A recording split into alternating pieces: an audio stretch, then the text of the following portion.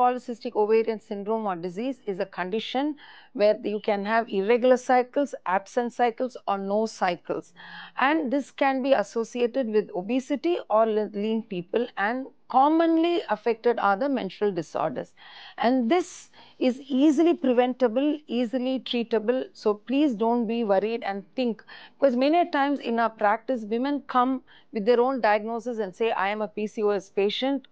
and then we need to tell them, please don't decide what you have, and PCOS can be easily managed by lifestyle management. When I say lifestyle management, how much of exercise do you do, how you are giving importance to your diet, these two play a very important role in managing PCOS. And as doctors, we always do not start anyone with medication with PCOS, rather we counsel, discuss, try to understand what is their lifestyle, where do they work, what do they do, and how well we can help them. So the most important treatment for polycystic ovaries is to follow a healthy life